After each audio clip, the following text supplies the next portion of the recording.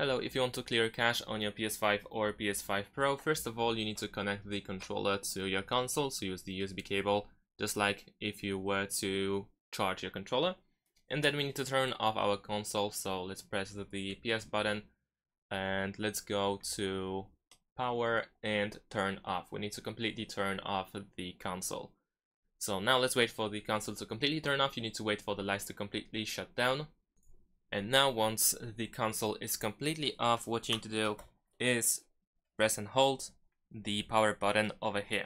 And we need to hold it until we actually hear a second beep sound. So if you press and hold it, for the first time you will hear the beep sound, but keep holding the power button until you actually hear the second beep. There we go. Now we can release the power button. And now let's wait for the console to turn into the safe mode.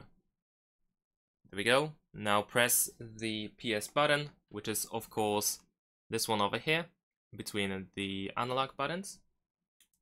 And now go to the 6th point, clear cache and rebuild database. And now we have clear system software cache. You want to press this option and then choose OK. And that's pretty much it. This is how we can clear cache on your console. After that, the console will restart and go back into the normal mode.